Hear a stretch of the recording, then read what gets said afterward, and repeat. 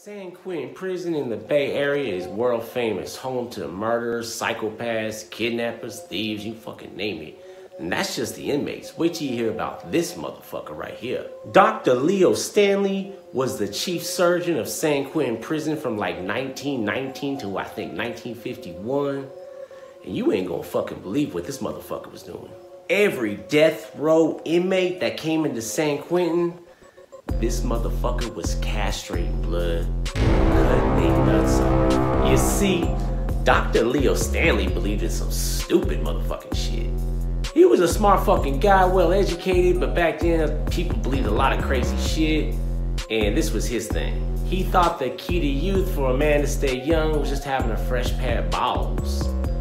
So that's what he was doing, blood. He was taking these inmates' balls and giving them to old men. And Dr. Leo Stanley, he did this to tens of thousands of motherfuckers, blood.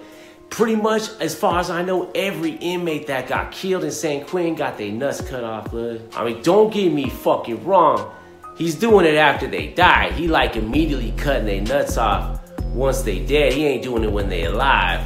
But still though, that means you gotta go to heaven or hell without your balls. I mean, think about that, blood. You end up going to heaven or going to hell, and you wind up without your balls. Everybody gonna be laughing at your ass. It's fucking terrible, blood.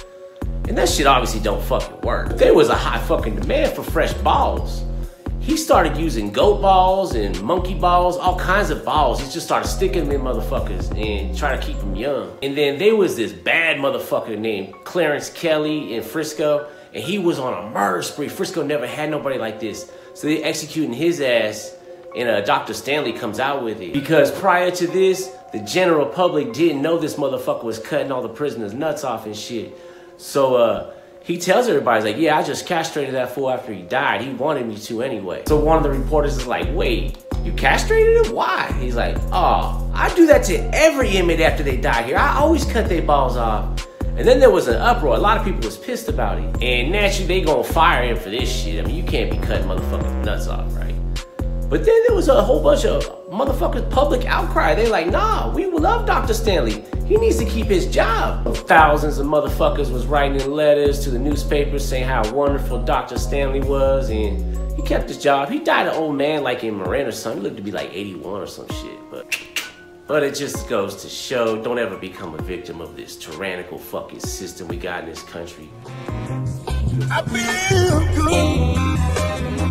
I knew that I wouldn't.